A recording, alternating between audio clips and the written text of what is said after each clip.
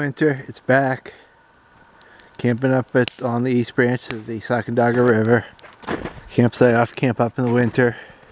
Got a fire going a little earlier than normal. There's a big pile of wood and it's kind of a cold afternoon and I also don't feel all that good.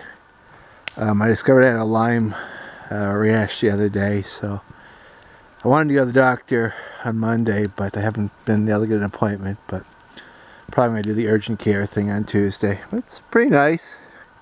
Cool, but not unreasonably cool. There's not much breeze, about 32 freezing, and 4 inches of snow. Campsite hasn't changed much from normal. Haven't put all the lights up yet, but I'll do that in a little bit. And listen to some music. And I'll just build a fire now if I have the wood. And it's kind of a cold day. Just do it. Enjoy things. I mean, probably tomorrow's going to be rain and snow and ice and who knows what else. So I want to take down early tomorrow. So, yeah.